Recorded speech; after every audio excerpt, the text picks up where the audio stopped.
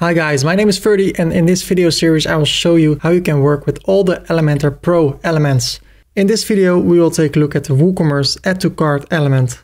If you want to get Elementor Pro, then click on the link below in the description. And if you buy Elementor Pro through my affiliate link, you don't pay more, but I get a commission, so thank you for that.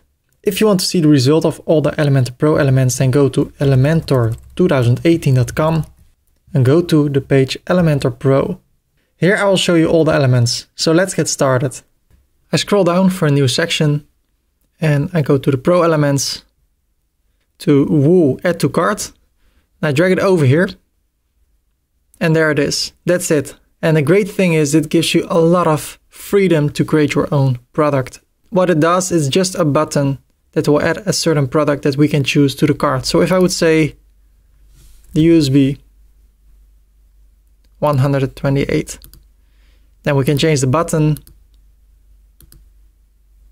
default by the USB. You can change the text 128 gigabyte, bring it to the center, make it big, have an icon. Then we go to style. We can change the colors of the text. I leave it white. The background color I make it green.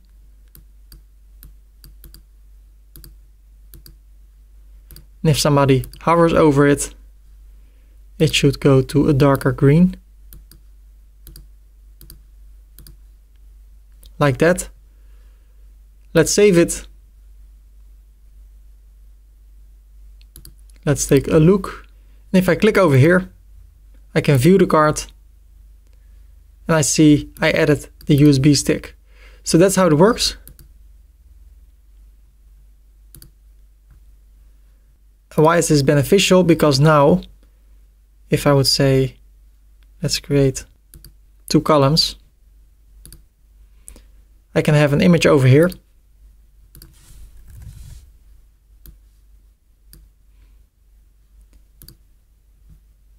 Grab the USB.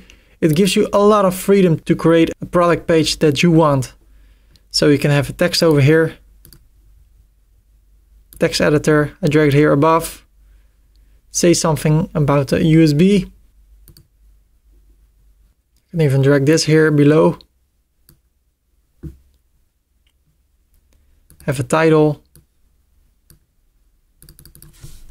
Amazing USB stick.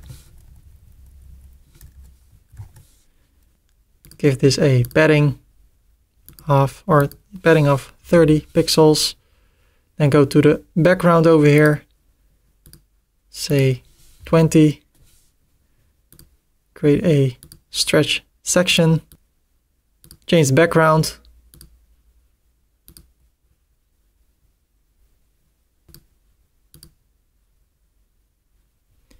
Then go over here to style. Background white. Go over here. No margin but padding.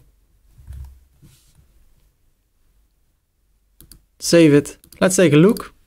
So an amazing USB stick, some text, an image, and you can buy it. And if you click on it, it is added to your cart and you can view the cart and you can proceed to the checkout. So it's a nice tool that will help you to create the sales page or to create the product page that you want. Thank you for watching this tutorial. Please like this video, subscribe if you want to have more videos, and then I will see you next time. I wish you the best. Bye bye.